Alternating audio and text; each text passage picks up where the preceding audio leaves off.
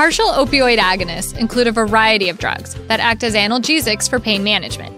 Because these drugs activate opioid receptors to a lesser extent than full agonists, they can also be used to help wean patients off of opioids.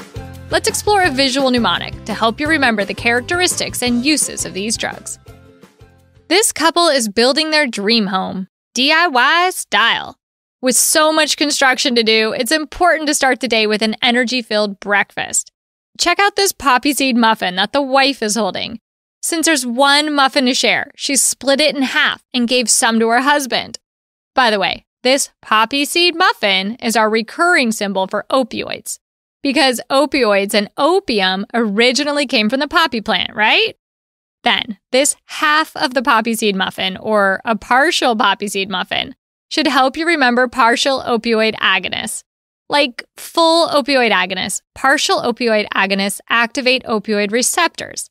However, these drugs also have a relatively low intrinsic activity, activating opioid receptors to a lesser extent than full agonists.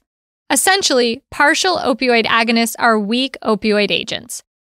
As a bonus, the mu in muffin can remind you that these drugs activate the mu-opioid receptors. Muffin for mu, right?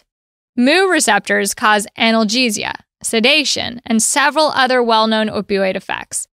Now that we've set down the foundations, let's explore our scene to learn some important drug names of partial opioid agonists to remember for the exam.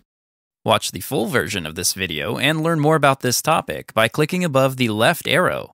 Click above the right arrow or visit Pixorize.com to explore other topics we cover in videos similar to this one.